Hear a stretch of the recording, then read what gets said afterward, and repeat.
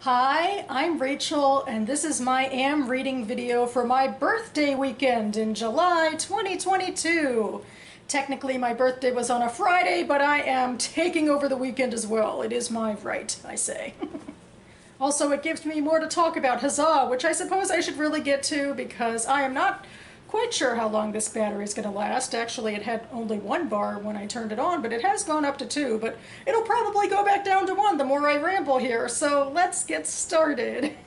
So one thing I do to start most of these Am Reading videos off is to read the next short story in this collection of short stories by Dorothy Parker, which I picked up, started at the beginning of last May, and I am reading 1 short story per Am Reading video. I think I said that.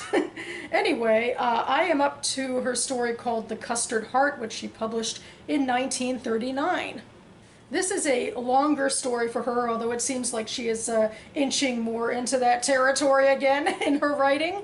And so it follows this character called Mrs. Lanier, who, like, the first thing we hear about her is that she is wistful. And she's made it into this art of just feeling just, I guess, put out emotionally. And, you know, it's a very self-absorbed sort of emotion about, you know, wanting things she can't have. And so she lives nicely. She has a servant who takes care of her needs. She has a bunch of young men who come to visit her. She really wants a child, but that's just not working out. So it's really a story very much just about how she's self-centered. She's really stuck in these desires that she can't have. And she's surrounded by people who she's not really paying much attention to, so it seems. And, you know, there's even an interlude here where she goes out and sees, you know, people on the street who, you know, are hard up for money and that sort of thing. And it takes a lot of effort for her to feel any sort of sympathy for them, and always has to sort of compare them to her, like, oh, we're all going through hard times. So it seems like it is a commentary on how this level of self-absorption and of sort of loving her own wistful airs really disconnects her from the rest of the world. It seems to be that's the sort of social criticism Dorothy Parker is offering today, because that's what she does in most of her stories, is offer social criticism, often against women. And I can see how there is some psychological nuance to that, but I don't like this story very much. I think it's a craft thing. I don't know if how much I have to blame on 21st century, like, loss of attention span for it, but still, these stories, these longer stories, are very passive. There's not a lot of in-person action going on in them. It's mostly this disembodied narrator telling us what this woman is like and describing the details of her parlor room.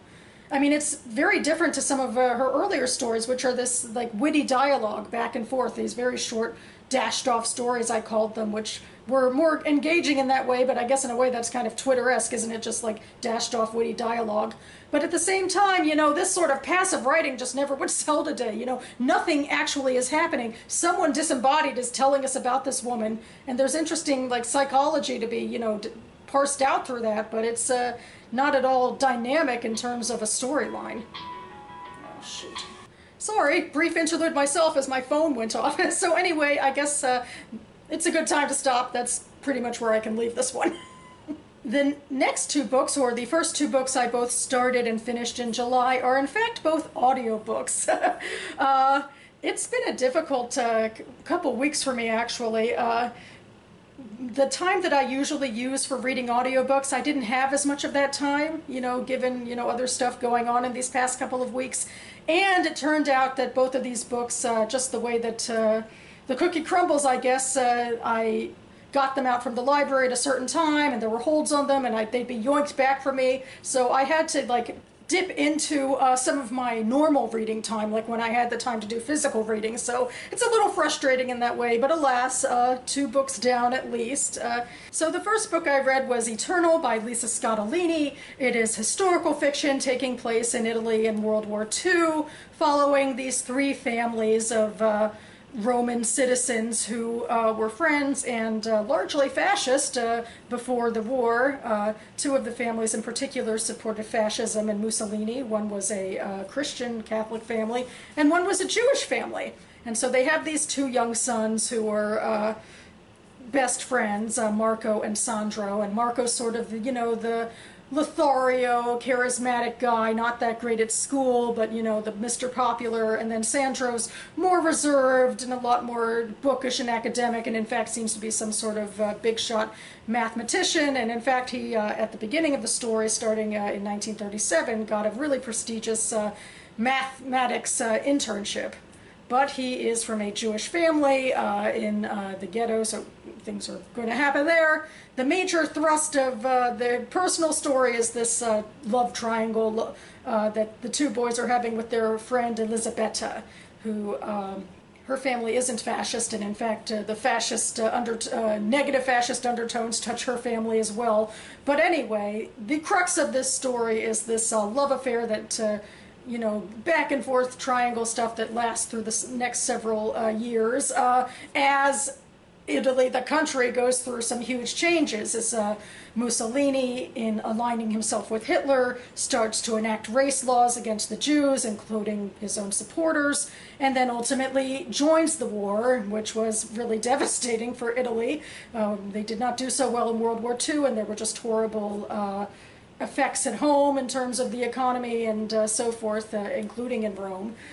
So then we get to Italy like doing their no confidence vote in Mussolini, but that of course is when the Nazis move in to occupy Rome, and for the Jews that's when the Jews were, especially in the ghetto, were mostly deported to Auschwitz. So that's what's going on, and of course the historical detail is really impressive. She obviously did a lot of homework there. Of course, you know, her fictional characters had to have outsized parts in some of the political machinations, like Sandro's family is very involved in, you know, the Jewish leadership and that sort of thing. And also Marco, you know, was high up in like the fascist organization, you know, and so forth. But the major thing that was a turnoff for this book is just the writing was pedestrian, the love stuff was overwrought. So it wasn't that, you know, well written, I suppose. And I'm feeling very snobbish about it, except I read this for my mom and auntie's book club, and my mother is even more snobbish than I am. She is like really scornful about this book and about the writing, and the historical details aren't really holding up for her as, you know, a thing to, you know, lionize this book in any way. We actually haven't met yet as a group. The two of us talk separately, and then we're going to meet up on Zoom with the aunties in a week or so. So it'll be interesting to see how the conversation goes. I am kind of excited because I think it was engaging because it was so plotty and had the quick chapters, and so I still enjoyed it a little bit, but, you know, obviously the writing made me roll my eyes a little, and, you know, some of the details with the love story and so forth. But anyway, it's nice not to be the biggest snob in the room for once, so yay. The second audiobook I finished was The Age of Ash by Daniel Abraham. It is the start of a new fantasy series for him. He's written a couple of fantasy series before, but I think I'm not alone in being a fan who came to him through his work with The Expanse, which he wrote with Ty Frank under the name James S. A. Corey, which actually was science fiction. But anyway, now he is returning to, I guess, his roots, you could say, and creating a new fantasy secondary world, which is my favorite fantasy secondary worlds. Anyway, so this takes place in the city of Kithamar. We are primarily following two really rough scrabble young women, Alice and Samish, who you know, live in the slums and basically do hustles and stealing, which they call pools, to survive. Like, pools involve several people sort of to get the catch. So anyway, they're living their lives, and then they get embroiled in politics through the death of Alice's brother, who is involved with people who Alice at the beginning had no idea about, but she gets embroiled in trying to figure out why he died and how to sort of continue his legacy, and, you know, she's going through grief about losing him. And then Samish, meanwhile, has this unrequited crush on Alice. So the two of them are working together, but then they sort of break apart because Alice gets further involved in these machinations, which are rather morally questionable. And so they kind of split ways for a while. But anyway, then there's the fantastical elements about the political machinations, about who is exactly in charge of Kithamar, and, you know, there's vyings for the throne with, you know, and the magical undertones are, you know, I don't want to spoil them too much, but there definitely is a fantastical element. It's not just straight up politics, although I personally do fall for politics in fantasy. And in fact, I think I found it difficult to get into this story. It was a little meandering at first, and I'm not a huge fan of like heists and stealing and that sort of stuff. I actually am probably more interested than many in just following the rich people around who, you know, are at the center of the political drama. But ultimately, I really grew to, especially what Alice was going through, you know, this whole idea of like, when you're grieving someone, like, you know, how does that, you know, narrow your vision when you're trying to keep them alive when they're actually dead, and like maybe you're not seeing things clearly. That sort of stuff was compelling, and Sandwich was less so. You know, Unrequited Love is kind of, you know, passive on its own, but she ultimately comes to her own realizations, I guess, about that relationship, which is interesting. And then there's definitely doors left open for could come next, because I think this is going to be a trilogy. Really, the world building, I think, was really fantastic. I mean, I guess that's not surprising given the Expanse. Just, you know, he thought up so much stuff about, you know, the politics and the economics and the religious undertones, so that Kithamar felt like a real place, and that's something that I'm really drawn to in fantasy. I don't just want the world building to be a shallow backdrop for character angst, although I do also really appreciate well-drawn characters as well, and I thought he did pretty well with that as well. So yeah, it took me a little while to get into this one, but I do think I'll stick with it. It's exciting to have a new fantasy series to, you know, follow along with, so we'll see how it goes. The first physical book I read this year is Beautiful Little Fools by Jillian Cantor. Much like with The Age of Ash, this was on my anticipated reads list for the year. This is a Great Gatsby retelling. I want to say one of the first, but of course now that it's in the public domain, I think we'll get a lot more. I like Jillian Cantor. I read a lot of her stuff. I don't think she's really a favorite author, and I think a lot of her weaknesses are in view in this book. I just generally like, you know, the female-focused, sometimes LGBTQ-focused, and sometimes Jewish-focused tint of her stories, and some I like better than others, and this one I'm kind of meh about. Because anyway, she is retelling The Great Gatsby through the perspective of three women, Daisy Buchanan, Jordan Baker, and then Myrtle's sister Catherine, who has like a very bit part in the original book. I think her major thing is she wants to debunk a lot of the mythos, like, and question Nick's assertions about what really happened that summer that The Great Gatsby takes place, which on its surface I respect. You know, Nick is a character who should be taken down a peg, I think. You know, the more I think about it, he is rather judgmental, isn't he? Even though he starts, that's even like the premise of the book. It's like, my dad told me to give people the benefit of the doubt, but these people freaking suck. Which, to be fair, they kind of do. But anyway, there's so much in here, especially about the love story with Gatsby. You know, it's such a fantasy. It's so much built on his own, like, desires that it's ripe to be taken down. Like, you know, things aren't what they seem, buddy. There's so many other stories, and like The Great Gatsby, that are predicated on men building up the idea of women that are one-dimensional and just there to serve their needs, you know? So it's nice to think of women being given more dimension, but ultimately I don't think that's what happened in this book, unfortunately. I don't think any of the women sounded that different from one another, and all of their, you know, personal, you know, issues just weren't much deeper than the plot. And so I was disappointed in that. I also think, you know, Cantor talks in her afterword about how she was also taken with, you know, Leanne Moriarty's Big Little Lies, which I remember. I didn't read the book. I remember seeing the miniseries on HBO. But anyway, it's like this murder mystery where, you know, these women are involved, and this detective is trying to figure out the strains of how they're involved when they're obviously lying to him about, you know, how they're involved with the death. So, spoiler alert, in this book, it's not, you know, George who kills Gatsby.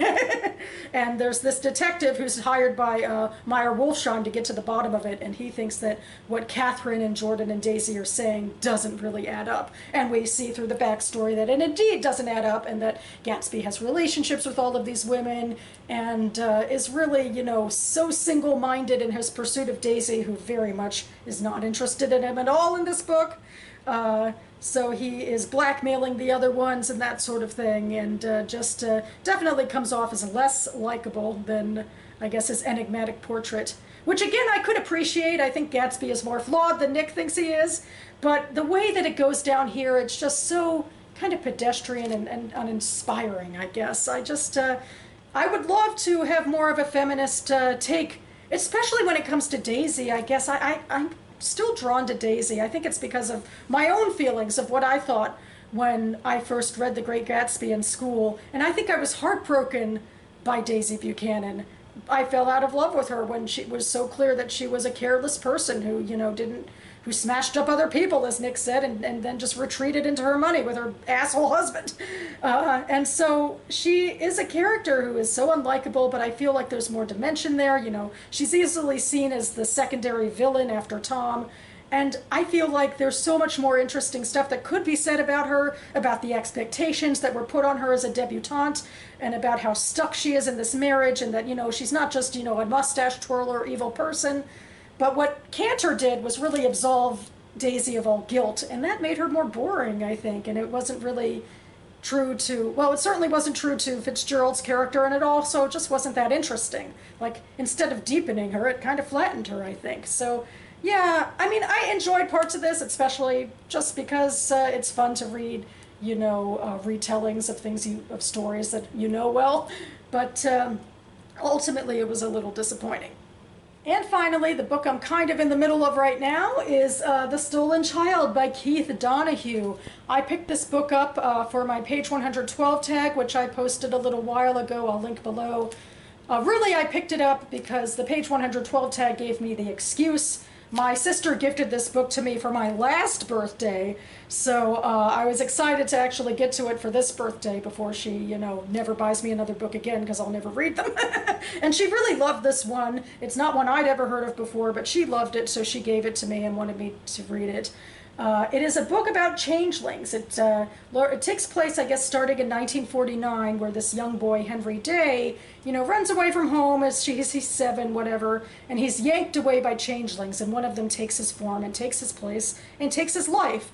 And it follows this changeling who now calls himself Henry Day throughout, I guess, the next 30 years, I suppose it's supposed to be. And then it also follows the, you know, the original Henry, who's now called Anna Day and is a changeling himself. And it seems like the world building of this is that these changelings like stay in the woods and they don't grow for like 100 years or something like that. And then they find someone to sort of take the place of, and the cycle continues.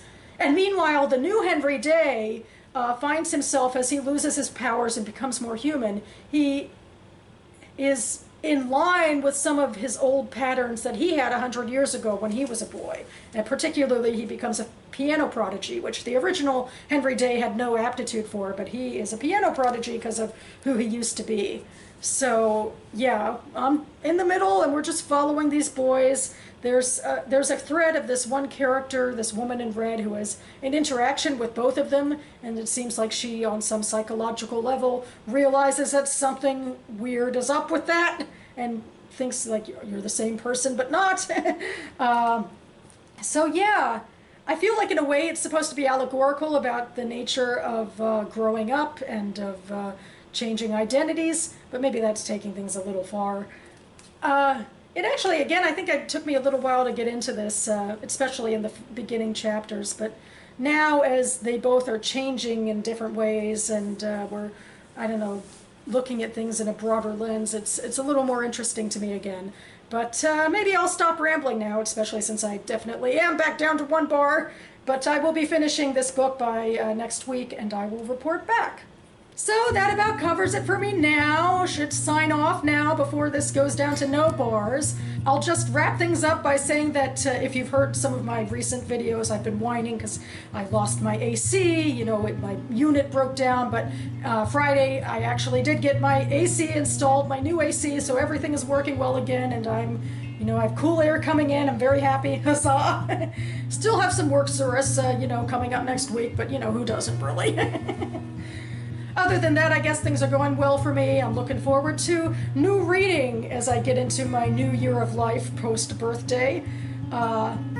Also, because it is my birthday month, I focus a little bit on short stories this month, so my next video that I hopefully will come out in the next few days will be a try a story tag video, which that was something started by Jen Campbell several years ago based off the try a chapter tag, and I use it to, take out a few collections of short stories and read the first, story in each of them and then discuss them on camera with you. There's a few other caveats in how I play that game, but I guess I will, keep that and explain that coming up in the video, so stay tuned. In the meantime, I hope you are all enjoying your reading in July, now that we're at about mid-month, I guess a little beyond it. So anyway, thanks so much for watching, everyone, and I'll see you next time.